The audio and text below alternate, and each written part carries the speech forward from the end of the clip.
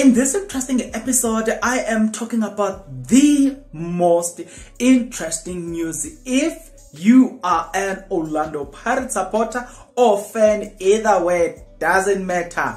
Well, do you remember that Orlando Pirates once wanted to sign a player from SuperSport United position goalkeeper named Ronwen? Well, I've got great news concerning that. Hey, guys, we all know it's not a secret that Orlando Pirates, they're struggling in the goalkeeping department. So, you want to know more about that? Stick around. To those that will stick around, guys, if you are not yet subscribed, what are you waiting for? Because to subscribe, it is free. To like the video, it is free. To comment in the comment section below, guys, it is free of charge. Back to the video, guys. Right?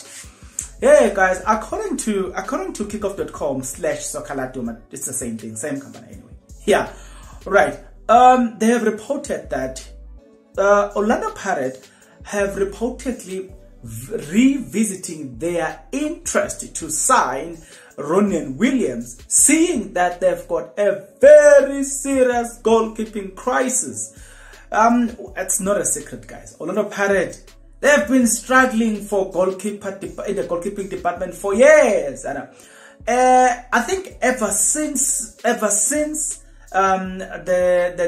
the departure or the death of the late Senzo Meyiwa, Orlando Pirates have been struggling in the goalkeeping department to a point that at some point they went on to sign a Kaizer Chiefs goalkeeper by the name of Brilliant Kuzwayo, who couldn't perform at Orlando Pirates simply because of injury and then was forced to early retirement because of injury, right?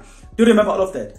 But then you must trace Orlando Pirates ever since then, man. They've been struggling, you know. They've been struggling. The goalkeepers that have been there. Now, this year it has been recorded that it has been recorded in the book of history that Sandilens has not made even a single appearance. Guys, do you even remember that there's a goalkeeper called Sandilens at Orlando Pirates? Well, that goalkeeper did not even make a single appearance this season. Now, who's the current goalkeeper right now? I forgot his name, man. Yeah. Guys, there has been some errors, man. Those goalkeeping errors that you're like, So, according to me, I've said it in one of my videos.